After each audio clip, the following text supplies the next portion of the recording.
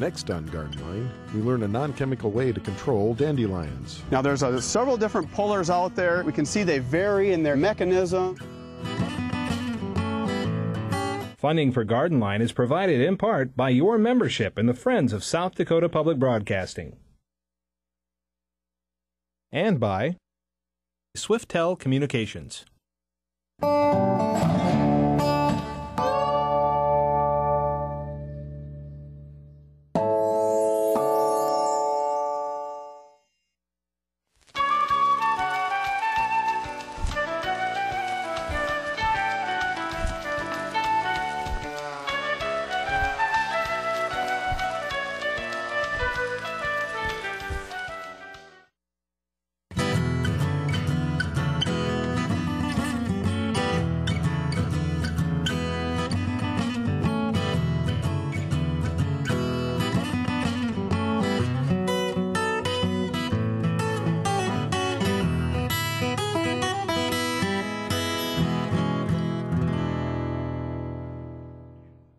Hello and welcome to Garden Line. I'm Stephen Monk. Tonight on our show, we'll visit with an extension weed specialist who will demonstrate several tools that work for non-chemical dandelion control. And as always, our panel of lawn and garden experts are here to answer your questions with the most up-to-date information about gardening, lawn care, insects, trees, and a host of other lawn and garden related concerns. So get ready to call in. The phone number for you to call is 1-866-595-SDSU. That again is 1-866-595-7378. Joining me in the studio to answer your questions is John Keykafer, Brookings County Extension Educator, David Graper, Extension Horticulturalist, Mike Meckney, Extension Weed Specialist, and John Ball, Extension Forestry Specialist. Helping answer the phones tonight are the folks from the Brookings area Master Gardeners. And remember, when you call in with your questions, please provide the phone volunteers with as much information as possible about your garden problem. Be ready to provide a description of the problem, when the problem first appeared, whether it's affecting any other surrounding plants, and moisture or and soil conditions that exist. But first off, we're going to go around the table here to hear from our panel on what is currently happening. Starting with you, John Keykafer. Well, I brought in some video of one of our most common insects. I shouldn't call it that, but one of our most popular insects, and one that I think everyone knows. Brought in some footage of monarch butterflies here. And this is the time of year when we start seeing larger numbers of these butterflies moving around. They're out visiting flowers at this point. Within a few weeks now, we'll start seeing numbers of them aggregating in trees and getting ready to make that move south. And these are, like I say, probably our best known insect. Almost every school kid learns about metamorphosis through looking at these things and watching them go from caterpillar to pupa to adult. Despite that, there are some things about them that maybe aren't quite as well known, and one of these things is their look-alike here. This is the viceroy butterfly. This is not a monarch. You can see that kind of arcing band across the hind wings, and that shows it's a viceroy as opposed to a monarch. Monarchs don't have that band on there. They've got just the veins running through there. Neat thing about that, it was always presumed that the monarch was distasteful and the viceroy mimicked the monarch so that it wouldn't get eaten. Turns out both of them are a little bit distasteful. So at this time of year, we're getting ready to see what they call super generation of the monarchs, where they'll get ready to fly south. In this part of the country, I'll go to Mexico for the winter and overwinter on a mountain there. And we're seeing some caterpillars now, some young caterpillars out there that are the larvae of this super generation. They're out feeding on these plants. If you are planning to plant gardens for monarchs, some of the ornamental milkweeds do a great job of providing food for them, but it's not just about the adults either. The larvae will eat on them, and it's surprising how many people will call in and say, I planted these things for the butterflies, and now I've got caterpillars eating them, and they don't realize that it's the same caterpillar that's eating the plant that turns into the butterfly that they want. So if you are seeing these out there feeding on your milkweed plants, it's exactly what you want. If you think you're getting too many on your ornamental milkweeds and you want to move them off of there, you can try transferring some of those caterpillars by hand, just picking them up and moving them onto another milkweed plant, and hopefully you don't harm the caterpillar and you provide some food for them at the same time. Okay, very good. Now, some people do tag these, don't they? That's right. There's actually an organization. It's called Monarch Watch. The website for them is monarchwatch.org.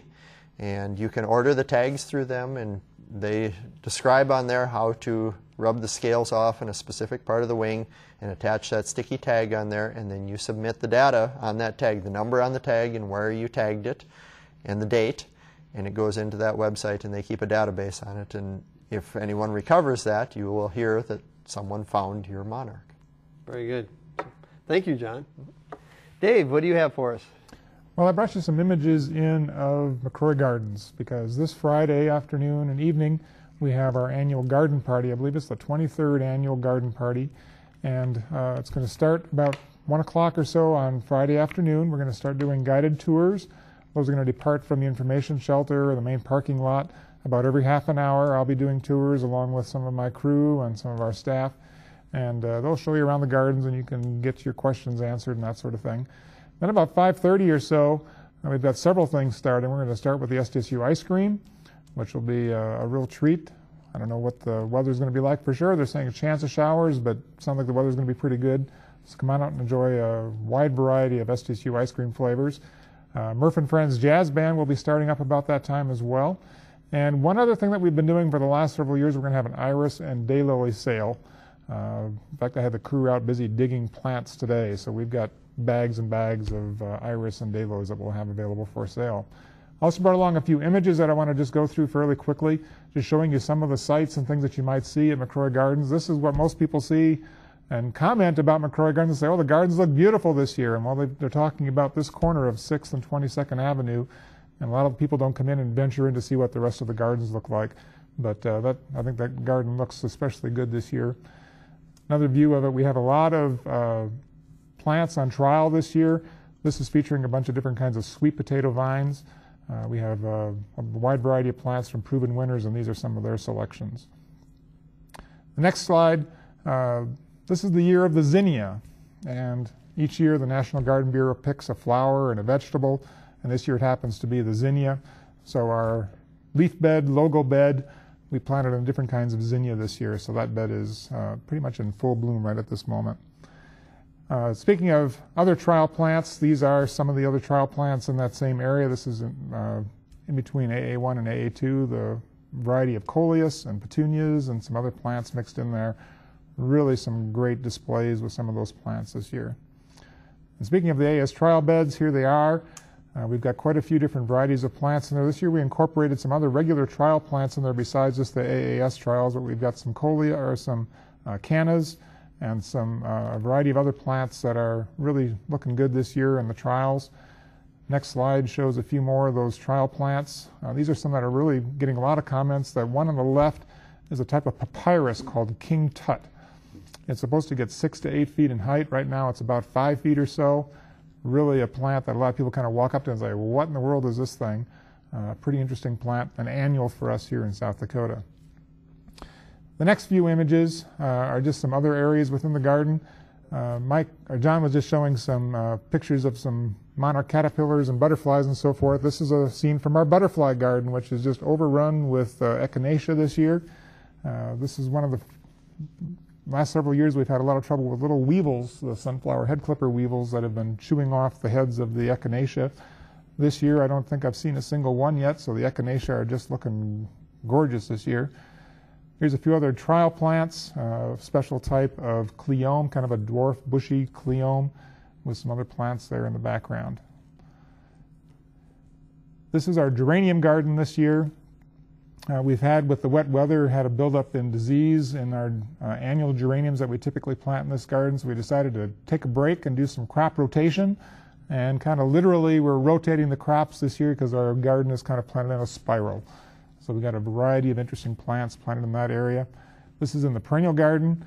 The Rudbeckia here is in full bloom. You can see the fountain there in the background. And you really can't see it in this image, but off to the north of right where this image was taken, you'll be able to see our new information and our education and visitors center. We aren't going to be doing tours of that, but you'll be able to see that from a little bit of a distance. There's the red garden, looking pretty good this year. There's kind of a sideways image of some of the coleus. I think this variety is called the henna. a really neat looking plant. And I wanted to show you a picture of our crew. These are the people that make it all happen at McCrory Gardens. Everything from the planting and weeding and watering to sweeping the sidewalks and all those kinds of things. So when you come out to the garden party and you see some of these folks in those green shirts, please stop and thank them and tell them that you appreciate what they did, because they have been working really hard this summer. A little bit smaller crew this year with some of the budgetary issues, but doing a pretty good job.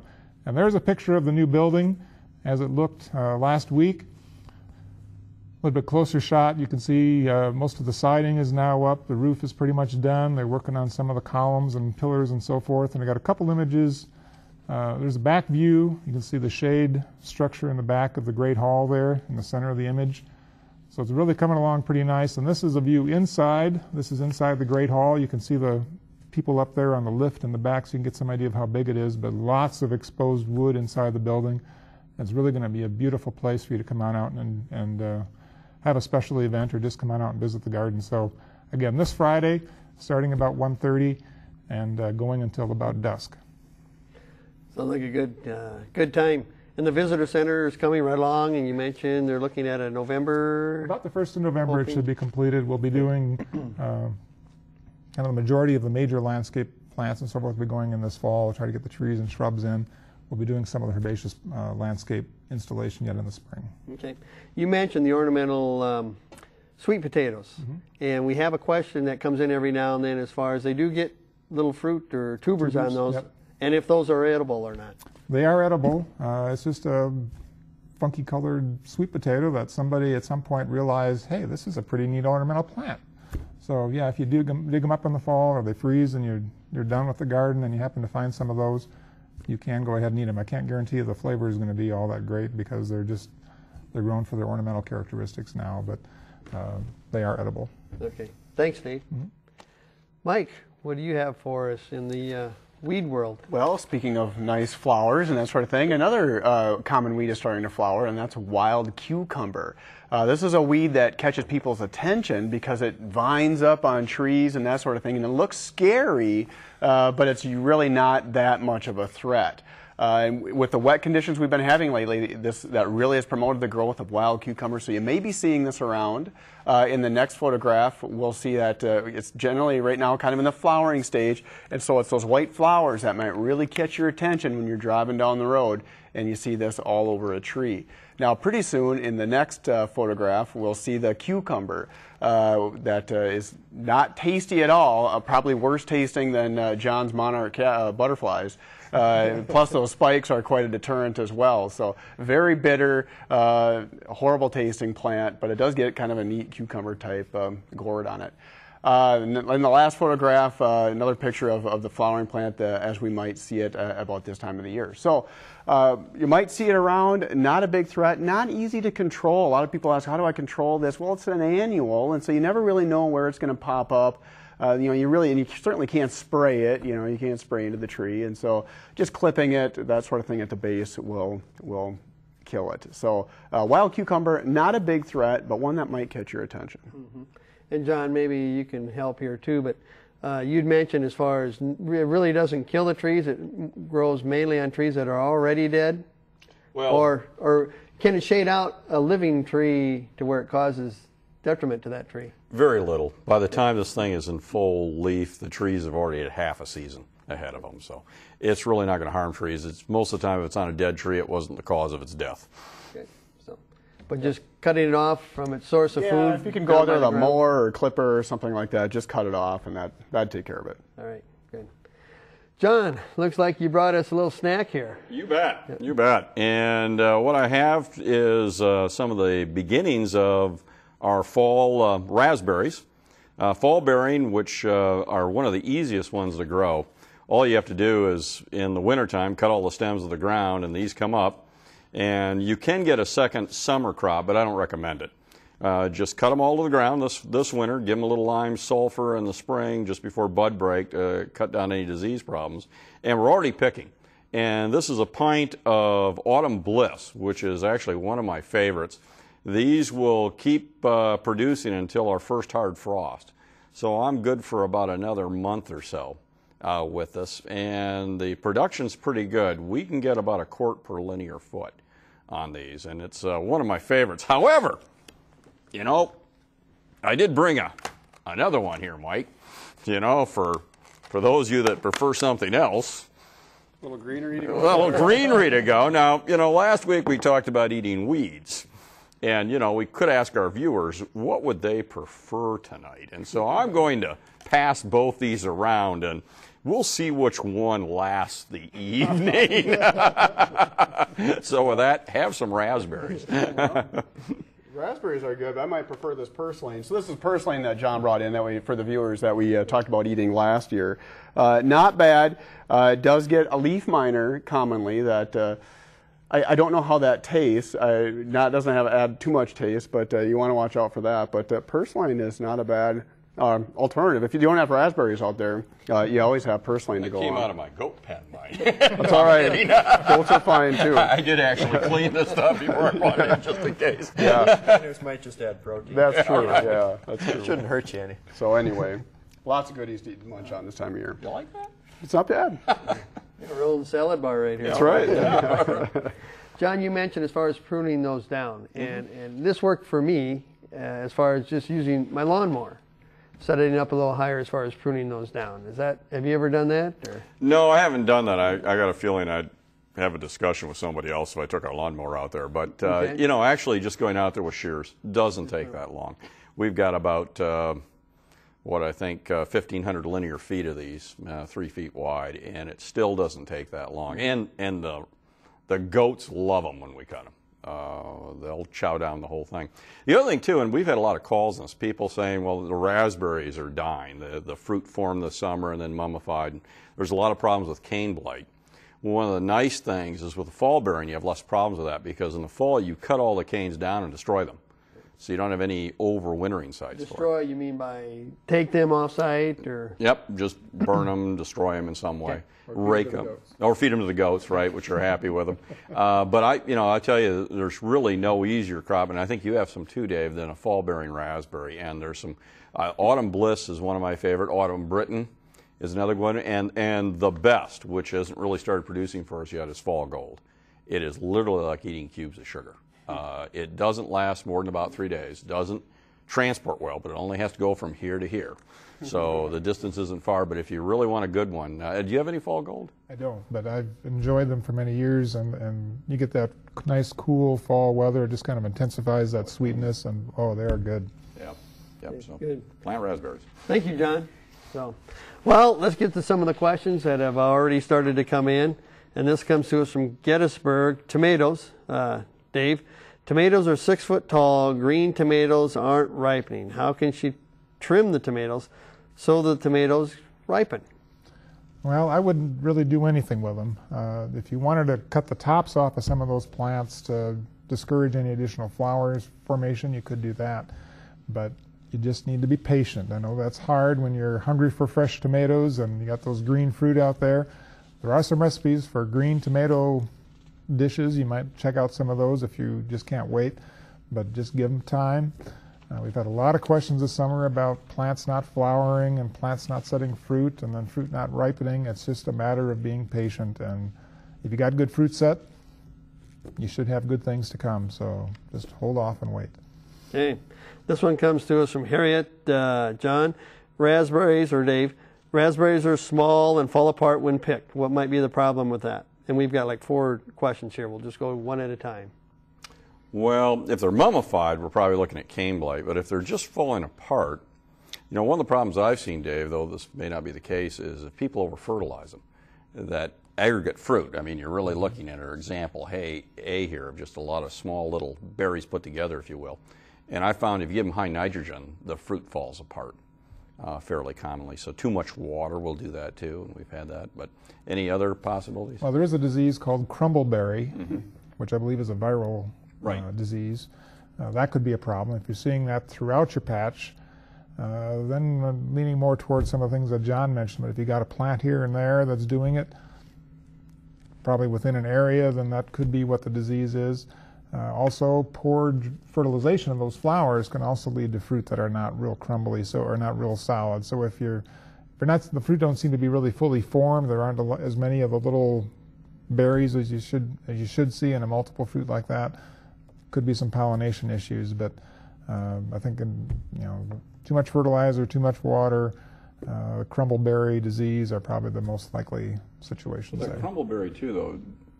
Do you often get a little variegation to the leaf too, or You do a little bit. yeah? Yep. You usually get You see some just a little symptoms on line. the foliage. But you're right too. That seems to be just a plant or two, and if you get in there and cut them out as low as you can, usually you can keep Actually, ahead just of try to pull those out, I Yeah. would say, because you can't get rid of the virus. it. Yeah. Okay. The second part of this question that came in deals with tomatoes, and there's 3 different types of questions, but might lend themselves a little bit to what you talked about, maybe over fertilization. The plants in the garden, and they're talking about tomatoes, are huge but slower than their neighbors as far as really setting fruit. A lot of vines. What should I do? The next question is tomatoes. When should I clip the suckers? And can I clip new growth on tomato vines to help produce more fruit? So 3 questions all related to tomatoes there. Well, I think you're maybe a little bit late to try to do much with the suckers and removing those, and I think that's kind of a controversial issue of removing those suckers, if that really helps or doesn't. I think if you get a nice big healthy plant and it's not been over fertilized, I think that's probably your best chance of getting a good crop of fruit. But if you did over fertilize and put too much nitrogen on it, we often caution people to wait until they start getting fruit set before they give a little side dressing of nitrogen. But if you put on a heavy dose of nitrogen initially and then plant it, you can get that big huge plant, and often that may be at the cost of not having as much fruit. So again, all you can do is be patient, and as I mentioned, if you want to cut the tips off some of those stems to prevent additional flowering, you can do that. You're going to give up a little bit of yield potentially, but you might hasten those other fruit to come come faster to ripen. Okay. Well, every week we do encourage our viewers, if they have questions or pictures, to go ahead and email those in, and we're going to start with some of those right now. The first one I have here comes to us from Rapid City, and it's an insect one, John Kiekefer. I'm wondering what kind of insects these are. There are hundreds of those swarming on our deck, ants of all sizes and winged insects of all sizes. The winged ones did not fly. Are they beneficial or harmful? They are crawling in between cracks on the deck and next to my house. Yeah, well, honestly, these are all ants, the winged ones and the wingless ones. The winged ones are the reproductive ants. We've got some larger ones with wings, which are the new queens coming out of that nest, and some smaller ones with wings, which are the males. For anybody who doesn't know anything about the rest of ants, all of those that you see without wings running around are females. Most of them are workers. They simply don't have wings because they don't need them. When a queen mates and gets off to a new place to start a new colony, she cuts her wings off and starts that colony there, and they end up producing a lot of workers. As far as whether or not they're beneficial, most of our ants around here, at least to some degree, can be considered beneficial. They're largely predatory on other insects, and the function that they serve in gardens and in lawns and in other places like that is one of first being predators. They do a little pollination of some flowers. They do aerate soil quite nicely in some locations too. And so they are serving a beneficial role in the environment. And if you can leave them alone and live with them, that's probably the best thing. In case like on the deck, you may want to treat those nests directly if you really are bothered by them there. But otherwise, those that aren't flying at that time, they probably came out of the nest and discovered that it was too cold to really get up in the air and fly. So The winged ones, I usually get calls or samples and people thinking they have termites. So Right. why don't you tell them the difference between so you can look and tell it's a termite or an ant? Well, that one's easier said than done. I know. But Honestly, the best way to tell the difference is that an ant has 4 wings, 2 larger ones in front and 2 smaller ones that are linked to those larger front wings in the back. And so they'll look kind of like 2 large wings, but you can actually see they are separated out into the 2. Termites have 4 equal-sized wings. The name for the order, Isoptera, means 4 equal wings, or equal-winged insect. And so when you see those with those equal wings, they've got a real heavy vein on the leading edge, and then they're usually kind of a milky white color around here. Those are termites. And they get called winged ants by a lot of people. They're not ants at all. They are termites in that case. These with the wings like this that are generally going to be very clear, they may reflect light like in that image, but they are generally clear in color. those are ants, the reproductive ants that you see moving. Okay. And ants are three-segmented? Well, yes. Actually, all insects have a head, thorax, and abdomen. Usually the ants have a very constricted waist, so to speak. That petiole that goes between the abdomen and the thorax is usually quite constricted. Termites don't have that, but seeing that requires you to pick them up and look at them pretty closely. Mm-hmm. Okay. And this is the time of year when you get kind of a still, warm, humid night where swarming tends to take place. Right, yeah, they go off and they find a place, usually above a hillside or something like that, and they form these mating columns in the air. And it's a case of female choice. The males, fly around, and the females hang around the outside and pick out the males that look most appealing to them. All right. Okay. The next one we have here comes to us from Sioux Falls, and it's another insect one, John. These insects are inside the home, outside the home. They've seen them as gray colors. Sometimes they're black. They've put a barrier spray around. Will they cause any damage? How do I control these? And they're not the only ones. It sounds like other folks in the neighborhood have them as well. One of our more common insect questions at this time of year, and the color difference here is actually a difference in species, and we're actually dealing with two different genera. These grayish ones like this one here are Calomicteris ceterius. This is the imported longhorn weevil. Common insect here in South Dakota now. Just like the name says, they are imported. They feed on a wide range of plants, mostly clovers and other legumes. The adults can't fly, so they crawl into places.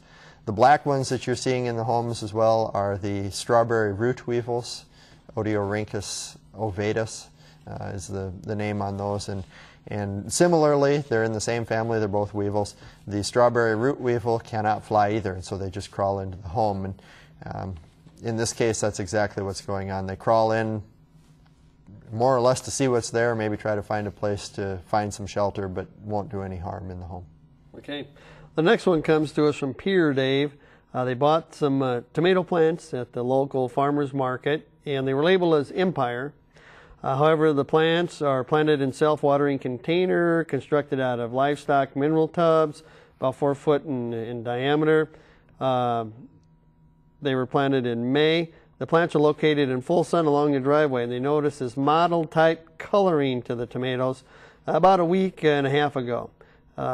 They've also been struggling a little bit with blossom end rot in some of their plants, if that has any relation to this or not. At least one nearby plant has no fruit, but a few blossoms. A nearby cherry tomato plant is doing quite well. Any thoughts or comments on what they may have here, and is there anything they can or should do? Well, I think they also mentioned in there that they thought it might be tomato ring spot virus or tomato necrotic ring spot virus or impatiens necrotic ring spot virus. One of those, there's several of them that all sound about the same, but I think that's what you're dealing with here is a viral infection with this plant. Impatiens necrotic ring spot virus is one of those diseases that will attack just about anything. And depending on where these were grown, if there were some old plants that might have been in the greenhouse, they can be infected and carriers of it. It spreads by insects from one plant to another, and I think that's what you're dealing with here. So you've got a viral problem. As far as I think the other part of the question was, are the tomatoes edible? I think they are edible. I don't think there's any problem with eating them. I don't know if the flavor is going to be affected by that disease or not, but you shouldn't have that mottled, funky look to those fruit. I think that tomato variety is supposed to be more of a solid red color, so there's definitely something wrong there. Okay. The next one comes to us from Canton, and they have here for John Ball, but Mike, I think it fits into what you talked about just a little bit ago. They have an ivy growing on their spruce trees, looks like Creeping Charlie, almost covers some of the trees. What is it, and what can they do for it? Yeah, boy, that looks like Creeping Charlie. That kind of throws me a little bit, but yeah, wild cucumber is probably the most common vining up on the trees right now. You might have bindweed, creeping jenny on there as well, but I don't know if there's any other vining. That makes sense to me. When they said that, it kind of okay, what could it be? But I think it is a cucumber. But it's that big. I don't think I've ever seen Creeping Jenny get that far up into a tree. Yeah, right, right. And certainly not Creeping Charlie. No. There's some nasty Creeping Charlie. That's a yard I don't want to see. That's right. But yeah, just as he said, just cut it. I mean, spruce make a real handy platform to hang on to, but it's not harming the spruce. And it's not going to eventually invade and get worse. Really, it usually stays fairly localized, even though sometimes it can, you know, there can be several plants. It's not something that is going to get on. Kudzu or anything. Yeah, right. Yep. All right. John, this one comes to us from Rapid City. They have a Redmond linden tree, very tall, tipping over, approximately 10 feet tall, but the top 2 to 3 feet is tipping. Slender, not very strong. They planted it this spring. How can I straighten out the top that is flopped kind of over? Also 2 branches, one side are drooping. Want them to grow up rather than down. And they live on a windy site. Any ideas, suggestions? All right. Well, first of all, Redmond linden is a good choice. It's for all our Nebraskan viewers, it's a Nebraskan plant back in the late 30s, early 40s, and so it's adapted well to South Dakota. It is a little tippy when it's young. To get the tips to kind of bend just a bit and even droop on the ends is fairly common. However, in time, those branches tend to turn upwards on the end. So I frankly wouldn't do anything with the side branches. You're going to find they turn out just fine. The top, I'd probably not do anything either because they sometimes do droop a little bit. If you're really concerned, sometimes you can put a dowel next to them to hold them straight up. The danger to that is two. One, you forget about it, and then after a year or two, you've got a dead top because now the cord has strangled it. Second of all, that actual swaying motion actually helps strengthen the stem. So my best advice would be probably do nothing this fall. Find something else to do. And next summer, if it's still droopy, well, then use the tomato stake to help straighten up the stem. But I think you're going to find that it recovers on its own. They tend to be a little droopy when they're young. What the heck? Just make sure they take that, whatever they use to fasten that stake on there off after a year? Oh, I'd do it by the fall. I mean, you know, put it on, by winter comes, take it off. But, you know, it's amazing how many times people say, well, I'll get to that, I'll get to that. Well, for 5 years, they're going to get to it. Well, it's dead. Don't have to do it now. Okay. So that's the last resort. Thank you, John. So, while frequently we get questions about non-chemical control solutions for lawn and garden problems, Garden Line follows Extension weed specialist Mike Meckning, who demonstrates several tools used to control dandelions, commonly known as dandelion diggers. I'm SDSU Extension weed specialist Mike Meckning, and I'm here today to talk about dandelion pullers for a non-chemical control of dandelions in your lawn. Now there's several different pullers out there. We can see they vary in their mechanisms, that sort of thing. Some twist, some pry, but they all kind of follow the same concept. The bottom line that you really need to be thinking about when you're considering a dandelion puller is depth. We know from personal experience, 2 inches is not enough. You need to probably get about 3/4 or all that root if possible. So when you're considering dandelion pullers, look at the length of the tines. That's generally about as much root as you're going to get. So let's give it a shot here real quick. This is the old Grandpa's weeder. There's a lot of variations of this on the market. We just pry it in. We got a little lever there. We just lean back. And this is moist soil, so this is pretty easy conditions for a dandelion puller. But here we pull this out and we see we only got about 1 inch of root on this dandelion. So that's clearly not enough for this size dandelion. That dandelion is going to come back. We got some different type pullers out there. We've got twisters. We've got more complicated mechanisms to pull these out, but they follow the same concept. These tines are just too short.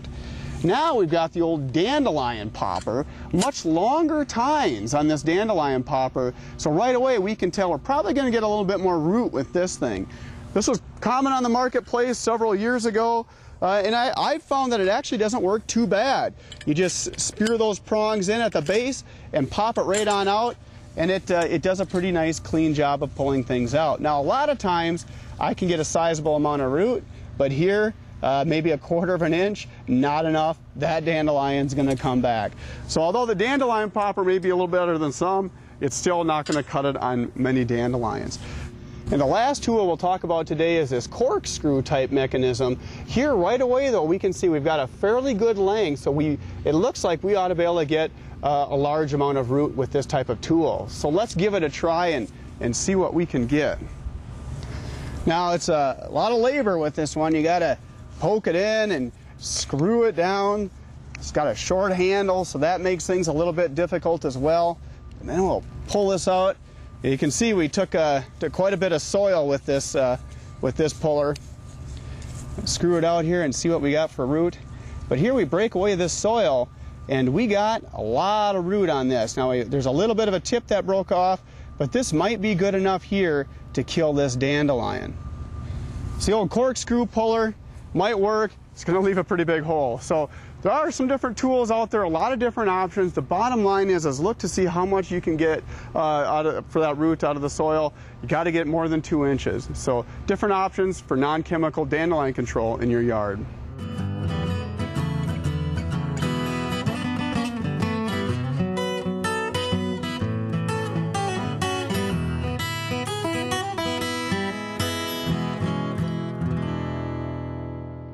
Well, thank you for that information, Mike. Is there any follow-up comments you want to make about any of those? Or? No, and as I kind of mentioned, you know, the efficacy is marginal on them, but it's an alternative out there, and with a little labor and a little dedication, you can get on top of those dandelions.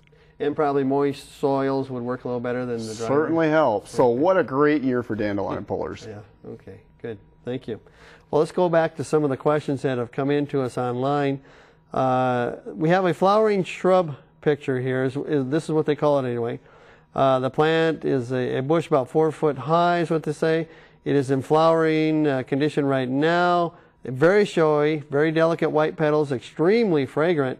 I have not had any success locating it with plant finders or online type resources. Would truly love to get my own specimen plant for home, or wondering if a cutting this time of year from the shrub could be propagated into my own home planting. Should it be hardwood or softwood? Any thoughts, ideas? Well, I'm pretty sure that what we're dealing with here is not actually a shrub, but a herbaceous plant. This is saponaria or bouncing bet, and there's a number of other common names that you'll see with it. It does make a pretty good-sized bushy plant, though, so I could see where you might suspect that it might actually be a shrub. As far as propagating it, this will readily produce seed. After those flowers have faded, you'll see little seed capsules up there. Wait till those turn brown and dry. Just collect some of those and scatter the seed where you want to grow it in your own home, and you should have bouncing bet bouncing all over your yard. It's we've got it in a lot of areas of McCrory Gardens. We've been pulling it out, trying to get rid of it. Oftentimes the flowers have more of a pinkish tinge to them, or even a kind of a lavender tinge to them. It's just pure white. But bouncing bet, saponaria, kind of a neat little perennial plant, but one that can be quite pretty and can be a little invasive sometimes too. Okay. The next one comes to us from Freeman, John Kiefer. They have a couple pictures here. Squash bugs, or maybe something else, have started hitting my squash plants again this year. And the picture is an acorn squash with the life being sucked out of it, is what they say.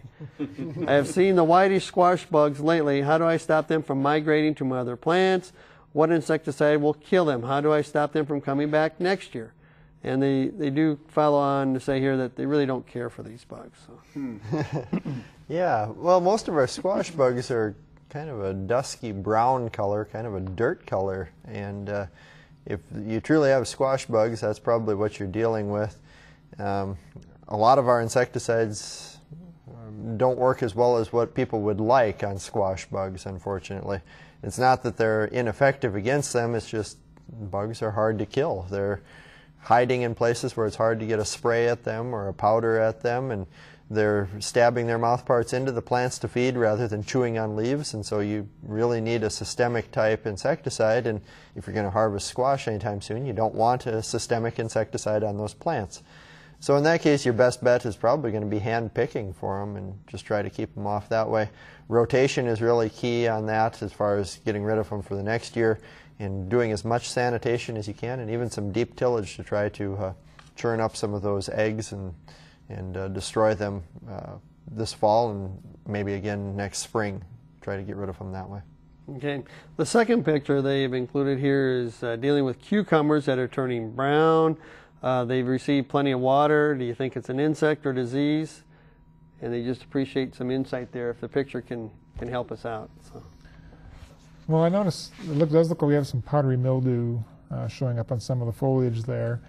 Another thing that we might have going on here, and I can't really see very well with the pictures, we could have some bacterial wilt showing up with the cucumbers. It's pretty common in cucurbits. If they recall maybe seeing some of the little yellow and black striped beetles that were feeding on the plants earlier, if they saw that, this would be a good indication that probably you do have the bacterial wilt, which is a disease that gets into the plants and kind of clogs up the vascular tissue in the plants just when it gets hot.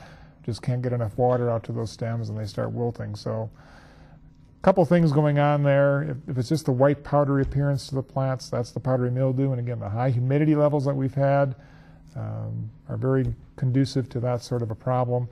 Really not much you can do about it at this point in the season. Okay. John Kiekefer again. This one comes from Huron. This caterpillar was in their grass today.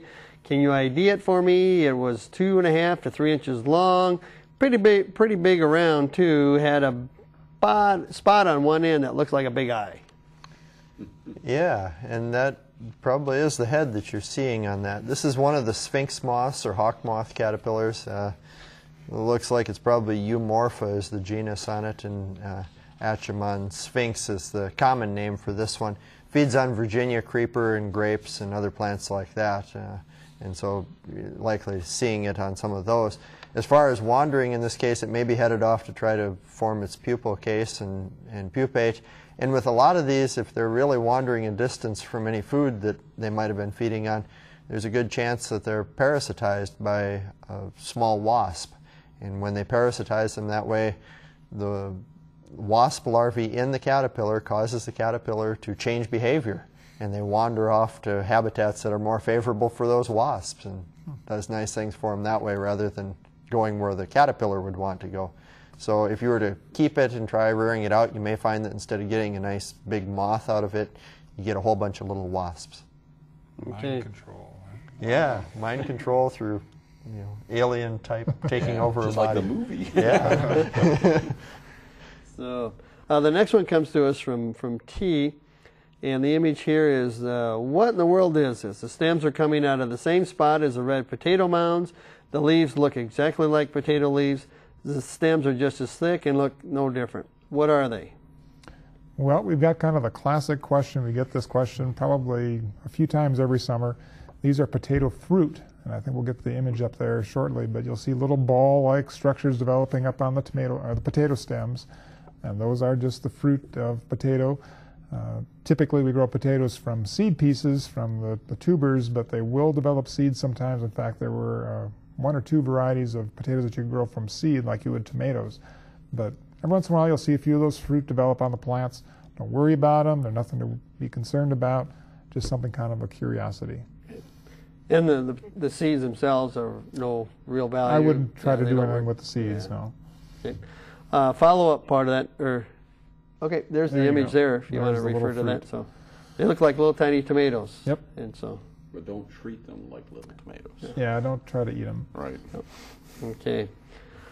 Also, they would like to know when is the best time, or how do you tell when it's time to pick watermelon? They have both sugar babies and a large variety of variegated light and dark green striped varieties. Some of the sugar babies are as big, if not bigger, than a volleyball, and the other variety is at least 2 times bigger than the basketball, if not more. Well, that's kind of an art, and you have to kind of get used to it and get lucky once in a while. And when I try it, I usually end up picking 1 or 2 in the beginning that just aren't quite ripe yet. Several things you want to look at. Number 1 is you want to roll the fruit gently over onto its side and look at the underside of where the fruit was sitting on the ground. You're going to see a different colored spot there. It's going to be either white or maybe yellow to orange. That's going to be much more prominent when that fruit is ripe. The next thing to do is look at the end of the stem where the end of the fruit where the stem is attached to it. There's going to be a curled up tendril there. That tendril should turn dry and brown, another indication that that fruit is mature. And the last thing is the old thump test. You know, you rap on it and see if it sounds like it's hollow. And probably the best thing to do is to rap on several of the fruit in that area. And if all the other things look good, you got the ground spot, you got the dry tendril, and it seems like it's the hollowest sounding one of the mix, that'd be a good one to try and sample. And again, it just takes a little luck, and after you get the first one or two that are ripe, then pretty much most of them are going to probably be following along at the same time. But you get anxious for that first one, and sometimes you pick a little bit early, but those are the things to try. Okay. This one comes to us from Viborg.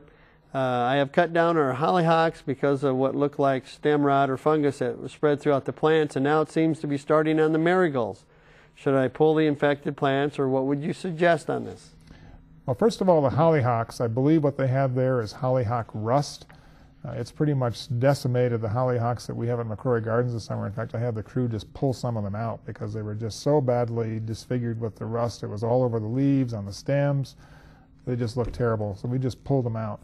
That is a disease that overwinters on old debris that is diseased. So the best way to treat it, you can't really spray for it, but to just try to clean up all those old leaves. When the plant dies down this fall, just get in there with the pruning shears and cut all that stuff off and get it out of there.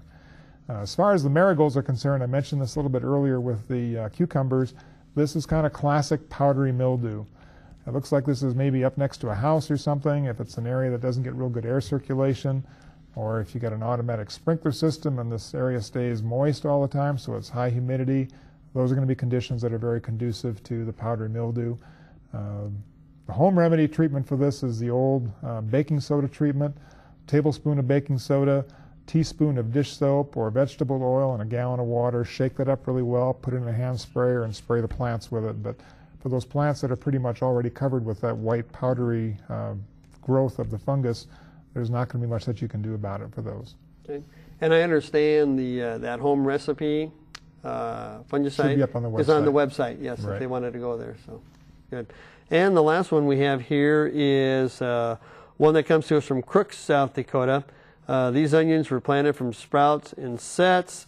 They've had some problems with these where they turn kind of mushy at the junction of the bulb and the root. The smaller one in the photo is completely soft.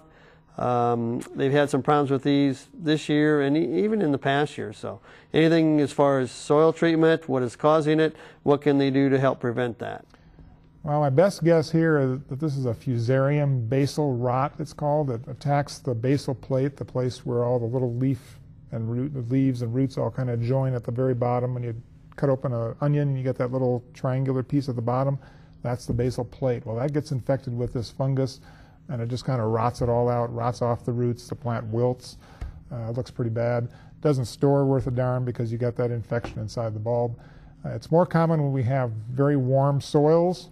So if you're in an area that's gotten kind of hot, that could be part of it.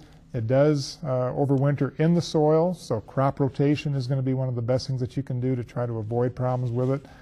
You mentioned starting with seed or with sprouts and that sort of thing. You might consider trying to grow from seed next year. I think you're going to find you get much better results, better plants, better onions, and you're going to eliminate that possibility of having some overwintering or some transmission of that disease from those old sprouts. So you got a number of things going on there. I'd try to plant in a new spot next year, keep that area well watered during the summer, consider using a mulch around those plants. Hopefully you'll have some better luck. Mm-hmm. They said this is the site's been here for 4 years, but it was a farm field, not a feed lot, but a farm field. So if that makes any difference, probably just more coincidence. Yeah, that's what it sounds like to me. Okay. The next one comes to us from Sioux Falls. They have curly chives. Are they edible or just ornamental? Well, the chives are edible. The curly chives is a little bit different than the typical straight chives that you see. But really, most of those plants in that onion group are edible to a greater or lesser extent, depending on how strong or flavored they are. But just, start with a few, worry about food allergies and those kinds of things sometimes. So just start with a few and see if you have any issues with them. If you don't, chive away. Okay. They also say here, John, she picked 6 golden raspberries today, so the plants are just starting to produce. That's great. That's great. Yeah. Yeah, it's a little early, but hey, you're getting a few. Okay. John and Mike, When can you start replanting raspberries, and can you use Roundup to kill the weeds first? Well, generally you want to start clean when you're doing anything, gardens or whatever. So starting clean is the way to go, and yeah, absolutely, especially if you've got some turf or some perennial weeds out there, quackgrass, stuff like that. You definitely want to clean it off with a glyphosate product like Roundup. You could plant, I give it 3 days to work in at the minimum. A week would be better, and then you go for your raspberries. But actually, I would go one step further, and honest to gosh, it makes a difference, and that is kill it off this fall, all right? Till it all next year, and then plant the following year. Because if you kill it off this fall and plant next spring, you're going to have a grass problem in there that's no tomorrow. But if you till it for a year, and I learned this from some other folks too, it really makes a difference. And I could show you rows where we just got a little anxious. So you can do it, but then you're going to get into some grass control, and you can talk about that here in a second. The other thing, she said replant raspberries. And no, it's kind of like strawberries. You're better off buying them, which are virus-free. Don't go out and get somebody else's raspberries and move them. Go out and always buy them in the spring and start over. And what would they use for grass control if they say, oh, I went to it and now I've got all this grass coming up in my raspberries? Yeah, there's just not very many options. And so, yeah, I certainly agree with what John mentioned. I mean, the cleaner you can get that site, the better, because, yeah, keep in mind that once these weeds come in, there aren't very many options. There's suppression type things. If you're early enough, I think there's like over the top or grass be gone that can suppress some grasses, especially annual grasses. Only provides some suppression of perennials. Princep is an example of a herbicide that's fairly potent. That'll give you some grass activity and some broadleaf activity. But where are you going to buy Princep? And things like over the top. I mean, these aren't common things. You'd really have to go out and hunt for some of these things. So bottom line is, there's not very many good options. And so mulching is things you're going to want to do as well. I was going to ask, as far as you recommend mulch after they plant them? Because, he said it right. These products suppress the grass. Yeah. They don't eliminate it. And so if you're standing up there, as I've seen some people with grass this tall in their raspberries, good luck trying to chemically get rid of it. Start out as clean as you can, use mulch, and honest to goodness, you're going to do some hand weeding in there too that first year. I noticed on the label there's different percents of solution for the Roundup type products. Is there one that you'd recommend to make sure they take care of, if they want to clean a place up, what percent they should use? Sure, or pretty follow? common question with a lot of these, and you really should look at the label and try to follow the rates, because these herbicides come in different concentrations, so rates vary quite a bit. Generally, we might say a 2 to 5% solution in water is kind of a rough approximation, so 2 to 5% solution, but certainly follow the label rates if you can. Okay. From here on, 5 apple trees, 3 years old. One of them has leaves turning light yellow and falling off. What causes this, and how can she stop it? Well, leaves turning yellow is a symptom that we get with apple scab. Now, she should also see spotting on those leaves. They shouldn't be dropping clear yellow, but if she's seen these olive drab or dark spots throughout the apple and they're turning yellow, that's apple scab, and boy, have we seen that this year with all the rain. That can be managed, not controlled, but managed with fungicide sprays. But you got to start in the spring, just at bud break. And if you skip that spray, you wasted your time on any others, and you're doing it about every 2 weeks. The other thing we're seeing is, again, if it's waterlogged soils. And if it's waterlogged soils that are alkaline, we're seeing some of the leaves turning yellow on apples too. So if they're clear yellow, it's probably a root issue, and that's waterlogged soils. If there's black spotting in it, then it's apple scab. Okay. And we're seeing both. This one comes from Sioux Falls. John Keycafer. Centipedes are moving into their house. How can she get rid of them? They scare her granddaughter. Okay. Well, first thing, you want to confirm that they're centipedes and not millipedes. We see a lot more millipedes coming into homes than centipedes. Centipedes are flattened, legs tend to stick out to the sides a bit. Millipedes are more rounded, legs are on the bottom. Best way is to really try to seal up those entry points in the home. Make sure that the door sweeps are intact, make sure that the weather stripping around doors and windows is intact, and replace any of that might have holes in it or be worn. Seal up any cracks in foundation or around windows, in siding, things like that, and try to keep them out that way. And beyond that, it's just a case of sweeping them up and throwing them out. You're right on the ceiling, though. When we did we resetted the whole house. And so they took it all the way out, put new insulation on it, did that. Never seen another millipede centipede in it. Problem solved. Yeah, problem solved. Kind of expensive, but problem solved. I mean, it was kind of a nice added benefit. It was like, hey, the cats don't have anything to play with. Yeah, and they don't do any harm in a home. They're just, they annoy people. Yeah, for the sake of the small child, they don't bother anything. But yeah, they're annoying. Yeah. And the millipedes, if you touch them, they'll curl up like a coil of rope, where the centipedes will just take off. If the you can centipedes even will catch try them. to run, and some of the centipedes will try to take a bite out of you if they can. Centipedes hunt down other insects. Great, now the kids. They're not going to hurt you too badly here. Too badly. Real quick question here, Dave, from Bottle. Zucchini and the clusters are blooming for 1 month, but they're all male flowers. Is there anything they can do about that? Just try to maintain good growing conditions. If it gets dry, keep them well watered. Again, just be patient. It's just one of those things. Okay, great. Thank you. Well, that's all the time we have for this evening. Just to let you know, Garden Line does repeat twice each week on South Dakota Public Broadcasting Digital Channel 3, also known as the Create Channel. The encore broadcast can be seen Fridays at 11 a.m. Central and Saturdays at 4 p.m. Central. Check your local listings to find SDPB Digital Channel 3 where you live. Now time to wrap up, and thanks to our panel of experts, John Keykafer, Brookings County Extension Educator, David Graper, Extension Horticulturalist, Mike Meckney, Extension Weed Specialist, and John Ball, Extension Forestry Specialist. Thanks to our phone volunteers, the folks from the Brookings Area Master Gardeners, and thanks to you for watching and calling in. On behalf of the entire crew, have a good evening and happy gardening.